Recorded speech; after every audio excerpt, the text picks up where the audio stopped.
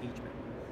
I'm one of the co-founders of Americans for Impeachment, and starting on Memorial Day 2019, I, along with a few other small activists, started a journey.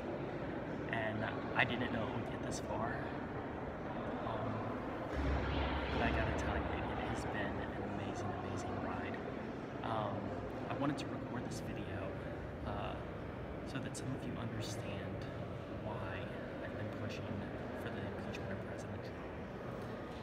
It's not that I hate President Trump, I don't.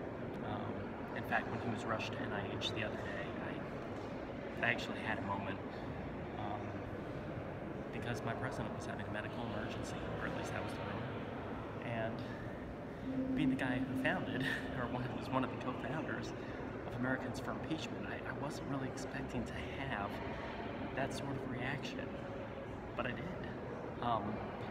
It's not about hate. President Trump has done a whole bunch of really impeachable stuff. It goes well beyond Ukraine. I've been pushing for his impeachment back since the release of the Mueller report. And actually, I have this really vague memory of getting dressed up as a Christmas elf and going around and passing out letters demanding his impeachment a year ago, which is even before the Mueller report came out. It's been a journey. But anyhow, I wanted to report in because so far I'm about a third of the way through my lead distribution. Today, I'm going around Congress, dropping off this letter, basically saying, look, enough is enough. We have to impeach him. This isn't about partisanship. This is about patriotism, and it's about national security. And for those congressmen who have really great holiday displays, I've been passing out some of these bumper stickers. It's kind of been fun. I also wanted to take a moment and reflect on some of the things that have happened during the course of the past year. For starters, just a few minutes ago, as I was walking around, I walked into a Republican office, and the woman behind the desk looked up at me, and I handed her a couple letters, basically calling for the president's impeachment. And she looks at me and she blinks, and she just goes, "Thank you, Santa." And I don't think she realized what I was handing her, but you know, it was to be called Santa it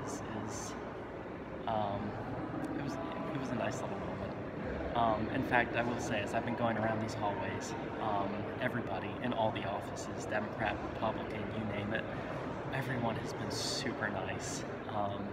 And the holiday spirit here in the halls of Congress is just, it's amazing. The decorations are fantastic. Even on today, the day where we're impeaching the president, which is a tragic, you know, this is not something that we as American people should be celebrating. But I mean,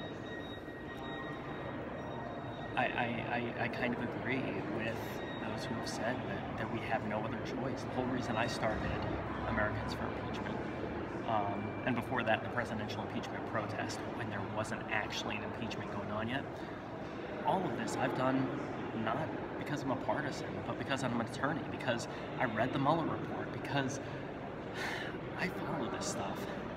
And these are weird times. But my conscience has guided me to following this path.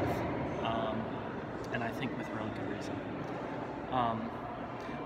Going on, reflecting on some other moments. As I was driving home from work last night, I realized that on Halloween this year,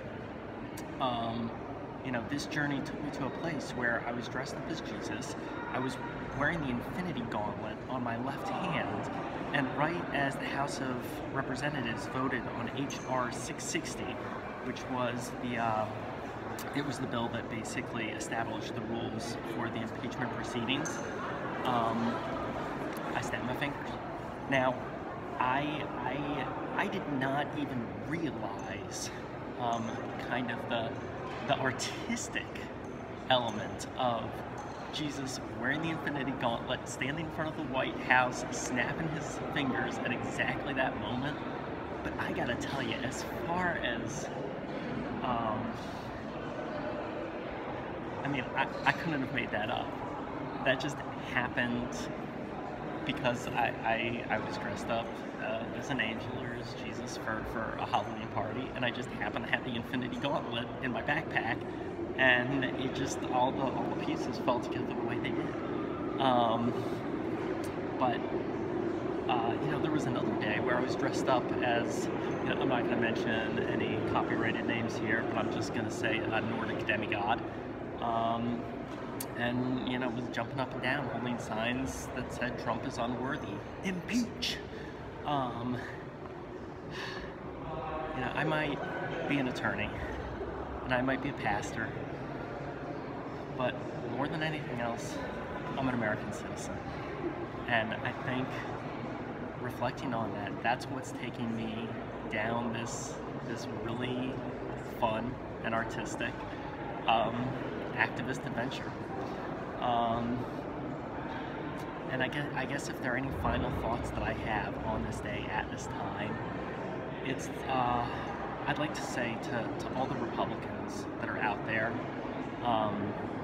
the time has come for you guys to reclaim your party.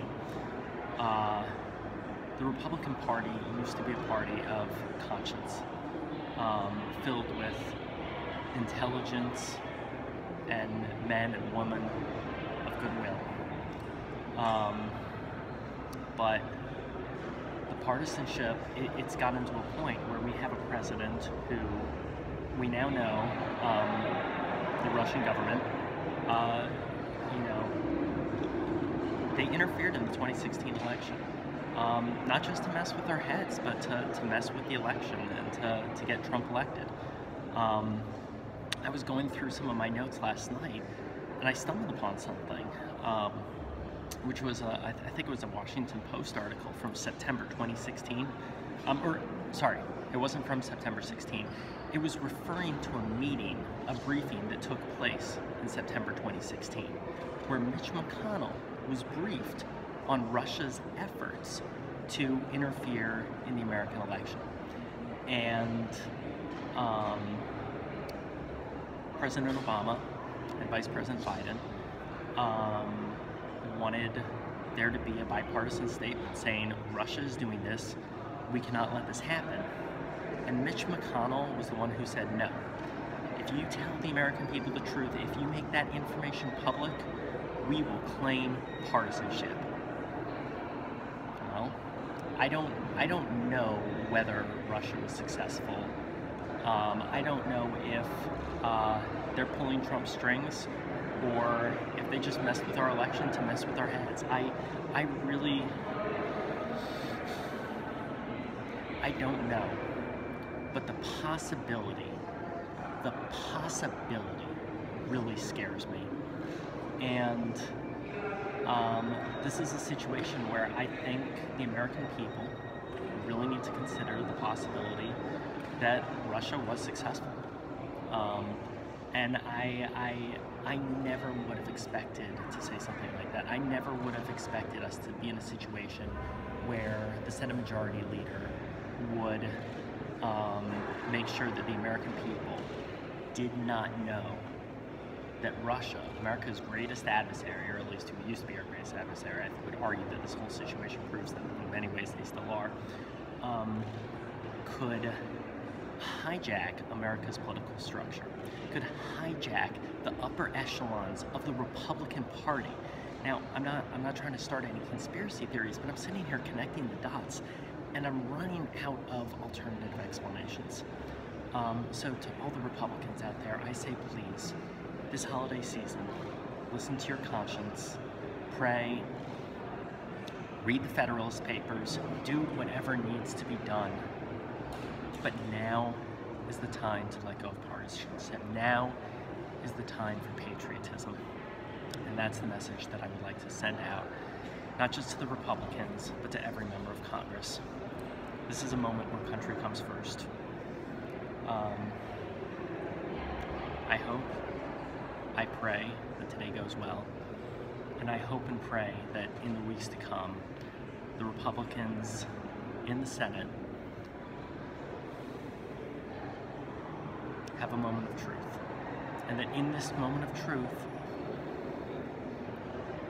there might need to be, it might be an uncomfortable moment of truth, but this moment of truth, I believe, is key, is necessary to saving not just America from a national security perspective, but the Republican Party from an integrity perspective. So, those are all my thoughts. My final thought? Oh, actually, better yet. I got this thing for fortune cookies. I love them. And so I figured I'd bring a few along today and open them up at different points in my journey. The one that I opened up when I started my journey this morning said, happiness always accompanies you. I got another one here, and I'm just gonna, the vote hasn't taken place yet, so let's cross our fingers and see what this one says.